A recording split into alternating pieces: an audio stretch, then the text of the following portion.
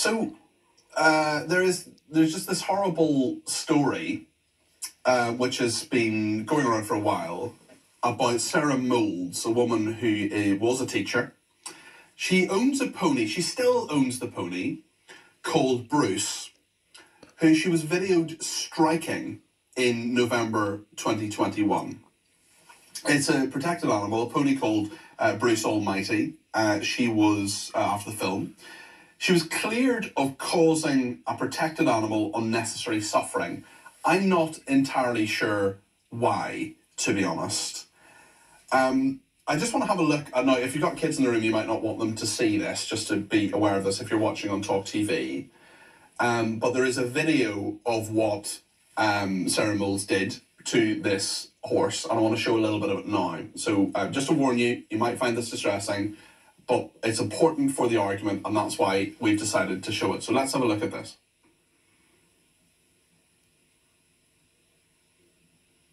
Can we play the video? I'm sorry, we actually can't play the video at the moment. We've got a technical issue, but I think a lot of people have seen it. They've perhaps seen it around social media and so on. And Sarah Moulds was filmed kicking and slapping a horse, but she was found not guilty of causing unnecessary suffering to a protected animal. I find this pretty astonishing. Let's talk to Dominic Dyer now. He's an animal welfare campaigner and writer. Dominic, you're very welcome to Talk TV. How are you today? Good to see you, Peter. Thank you very much. I'm fine. What do you make of this? I mean, I just find it astonishing. She has been found not guilty. We have seen, sadly, not on Talk TV because we can't just do it at the moment because of a technical issue, but we're trying to sort that out. We'll try and show it before 12 o'clock if we can. But what appeared to me to be very, very clear and straightforward case of animal cruelty. What do you make of it? What do you make of this affair? Well, you know, there's no doubt in anyone's mind. You can see the video footage that was taken by the Hunt SABs and, you know, provided to the RSPCA to mount this prosecution on very good grounds that she's been kicking, slapping and punching the horse. You know, the horse didn't walk into her fist. The horse didn't walk into her foot.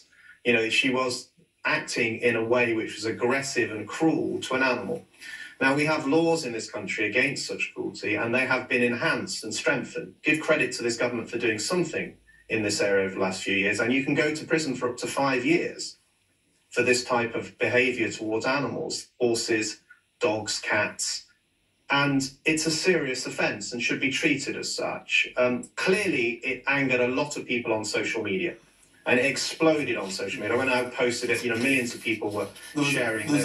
Just to explain how this made it onto social media, there was a hunt saboteur who filmed Sarah Moulds kicking the horse in the chest, slapping him 4 times in the face before returning him to a horse box.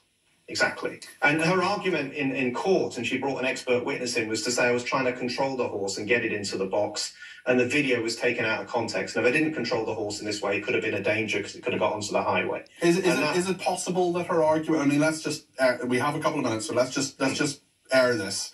Is it possible that that argument was correct, Dominic? No, because I think you've got to look at the broader picture of the behaviour pattern of people involved in the hunts. This is the Cottesmore hunt, a notorious hunt, one of many that are up and down the country pushing the boundaries of the law, if that's the word I can use, every single weekend when it comes to the Hunting Act. They're out trail hunting, which is a smokescreen for illegal hunting. They are hunting down foxes and killing them illegally. They have terrier men with them on quad bikes. For the sole purpose of those terrier men with those terriers in little boxes is to put them down badger sets to get the foxes out of the set so they can get the hounds against them to rip them apart. And also they kill badgers, which is illegal under the Badger Protection Act as well. This is disgusting wildlife crime. We have lobbied the government over this period of this parliament and previous parliaments to say this shouldn't happen, this should be dealt with, you should tighten the law, and they refuse to do anything about it.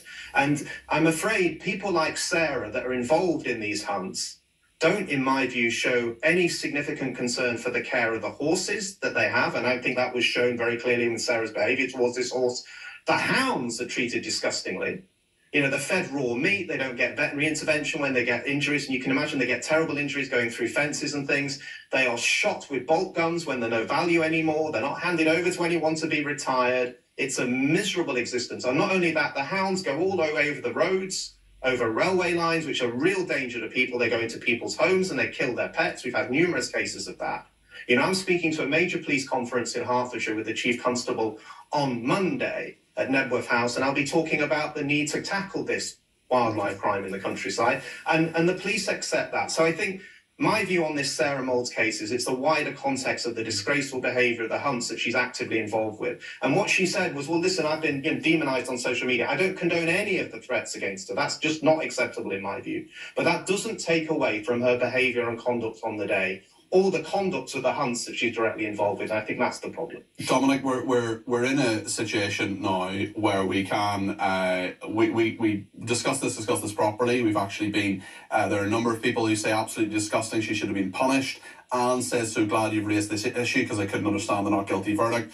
One person saying, come on, Peter, you are better than this. She was found not guilty by a court, so now you want to find her guilty through the media. This is not trial by media. This is not conviction by media. We're discussing this issue, and now I think the technical issue has been solved. We can watch the video. Just to be clear, if you've got children in the room, you might not want them to see it. You may not want to watch it yourself. For the next, how long is the video? It's about 20 seconds. I'm going to describe it for people who are listening on talk radio rather than watching on Talk TV. So we're going to play the video now. We can see it.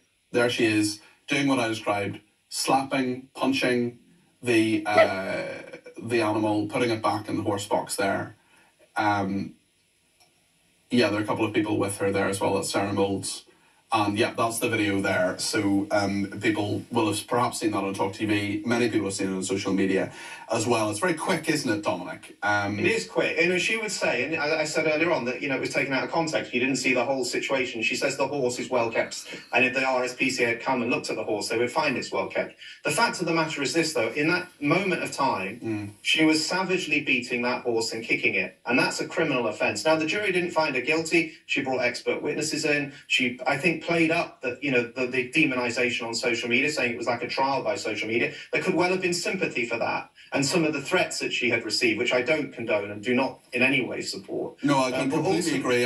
But ultimately, we still have cruelty to an animal, and it sets a very dangerous precedent. If we have new laws like this, if juries are clearing people where there is clearly such a case of what is, in my view, a criminal act towards an animal because of the cruelty that's taking place.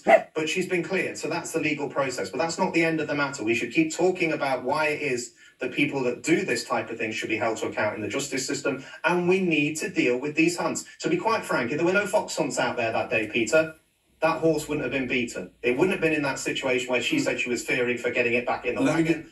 That would be the ultimate solution in my view. Let me just read you what the RSPCA has said. They were the ones who prosecuted Sarah Moulds. We are brought the prosecution. We do not take the decision to bring prosecutions lightly. We apply the same tests as the Crown Prosecution Service to decide whether to prosecute someone for animal welfare offences. This requires there to be sufficient evidence for a realistic prospect of conviction for it to be in the public interest to prosecute. The RSPCA continued, this case was reviewed by a prosecution case manager, an independent solicitor and a barrister who all agreed that the evidential test was met, and with the support of 2 expert vets. We accept the court's decision today and thank the jury for their careful consideration, but the public can be assured that the RSPCA will always look into concerns that are raised to us about animal neglect and cruelty. That's what the RSPCA said. Sarah Moulds is not guilty here, Dominic. And the High Court has found her not guilty. We need to be very clear about that. We also need to be very clear, as you have on a couple of occasions, Dominic, that any threats or actions towards her that in this regard should not happen. But what kind of message, just finally, do you think this sends that she wasn't convicted? I think it sends the wrong message. I think in the court of public opinion, she's been found guilty. In the legal system, she has not. There are various technical discussions that would have gone on in that courtroom that aided her case. I've no question of that. But ultimately, I feel, and millions of other people feel, that she acted irresponsibly and cruelly towards that animal. What we must see is that the RSPCA continues to take cases like this, and I credit them for all their hard work in doing it. And we shouldn't see a situation arise where video footage like this emerging on social media is no longer seen as good evidence in court, because it is evidence and it truly shows what actually happened. And we must continue to scrutinise and monitor what's going on with these hunts. Day in, day out, as I've said, there are major issues around animal welfare for the horses.